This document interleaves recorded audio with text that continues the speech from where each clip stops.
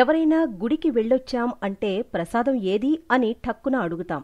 ప్రసాదం కోసమే గుడికి వెళ్లేవాళ్లు కూడా కొందరుంటారు. పూజారి పెట్టే ప్రసాదాన్ని తినే అదృష్టం కోసం ప్రసాదం అంటే రుచికరమైన ఆహార పదార్థమే కాదు, అదొక విశిష్టమైన దైవ పదార్థం కూడా. హిందూ సంప్రదాయం ప్రకారం దేవుడికి సమర్పించే నైవేద్యాన్ని భక్తులకు ప్రసాదంగా అందిస్తారు. హిందూ మతంలో ఈ ప్రసాదానికి ఎంతో ప్రాముఖ్యం ఉంది. ఆ ప్రాముఖ్యత ఏంటో ఒక్కసారి చూద్దాం. పవిత్రమైన ఆహార పదార్థాన్ని దేవుడి ముందు ఉంచడం ద్వారా అది అమృతంగా మారి ప్రసాదమవుతుంది.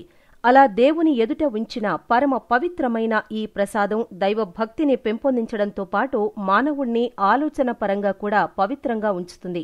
ఇంకా మనిషిలోని అనుకూల స్పందనలను పారద్రోలి సానుకూల స్పందనలను కలిగిస్తుంది. అంతేకాకుండా పవిత్రమైన ప్రసాదాన్ని నలుగురికి పంచడం ద్వారా ఇతరులతో సత్సంబంధాలు మెరుగవుతాయని, ఎలాంటి పూజా కార్యక్రమమైనా ప్రసాదం లేకుండా పూర్తి కాదు కాబట్టి దేవుడికి ఏం నివేదించాలో తెలియనప్పుడు ఒక చిన్న పండునైనా ఉంచితే అది ప్రసాదంగా మారుతుందని పూజారులు సైతం చెబుతారు.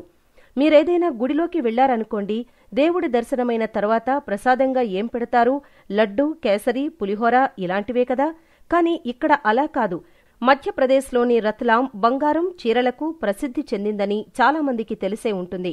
ఈ రత్లాంలో మహాలక్ష్మి ఆలయం ఉంది. అత్యంత సంపన్నమైన ఈ గుడికి ప్రతి ఏటా భారీగా విరాళాలు వస్తూ ఉంటాయి.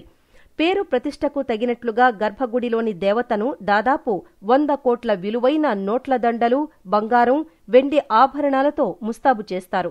ఇక్కడ భక్తులకు ప్రసాదం ఏంటో తెలుసా? గుడికొచ్చే విరాళాల్లో బంగారం, వెండి భారీగా ఉంటాయి. ఇలా వచ్చిన బంగారం, వెండిని భక్తులకు ప్రసాదంగా ఇస్తూ ఉంటారు. ఈ ప్రసాదం తీసుకోవడం కోసం దేశం నలుమూలల నుంచి పెద్ద సంఖ్యలో భక్తులు గుడికి వస్తూ ఉంటారు. ముఖ్యంగా ప్రతి ఏటా దసరా, దీపావళి సందర్భాల్లో 3 రోజుల పాటు జరిగే ఉత్సవాల్లో భక్తులు లక్షల సంఖ్యలో పాల్గొంటారు. దసరా నుంచి దీపావళి వరకు ఈ ఆలయం కిక్కిరిసి భక్తులతో నిండి ఉంటుంది. వారందరికీ లేదనకుండా ఎంతో కొంత బంగారం, వెండి ప్రసాదంగా ఇచ్చి పంపిస్తూ ఉంటారు. భక్తుల ద్వారా వచ్చిన విలువైన కానుకలను తిరిగి వారికే ప్రసాదంగా పంచడం ఈ ఆలయం ప్రత్యేకత. వేల కిలోమీటర్ల నుంచి వచ్చే భక్తులు బంగారం, వెండి ప్రసాదాన్ని అతి పవిత్రంగా భావిస్తారు. ఈ ప్రసాదం ఇంట్లో ఉంచుకుంటే మహాలక్ష్మి ఇంట్లోనే తిష్ట వేస్తుందని నమ్ముతారు. మహాలక్ష్మి అమ్మవారి గుడితో పాటు అనేక అందమైన ఆలయాలు ఇక్కడ ఉన్నాయి. అక్కడ ఎన్ని దేవాలయాలు ఉన్నా భక్తులకు వెండి, బంగారం ప్రసాదంగా ఇచ్చేది మహాలక్ష్మి గుడిలోనే. ఈ వీడియో కానీ మీకు నచ్చినట్లయితే లైక్ చేయండి, షేర్ చేయండి. మీ అభిప్రాయాన్ని కామెంట్ రూపంలో తెలియజేయండి. అలాగే మరిన్ని వీడియోస్ కోసం మా ఛానల్ను సబ్స్క్రైబ్ చేసుకోండి.